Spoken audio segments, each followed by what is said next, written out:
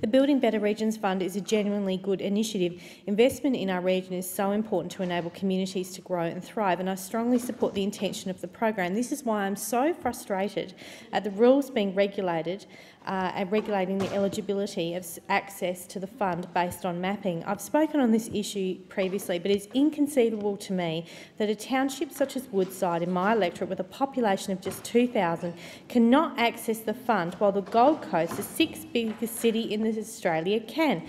Mount Barker, the major economic centre of the Adelaide Hills, cannot access the fund.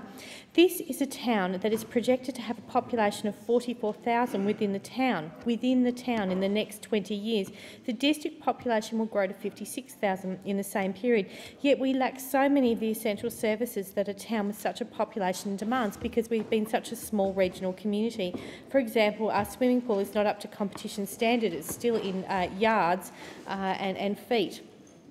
And it leaks into the surrounding ground soil. The recent announced sports hub will allow more football and soccer to take part in competitions, and that's desperate for our community. But what we need is Mount Barker and the surrounding areas to again be part of the Building Better Regions Fund.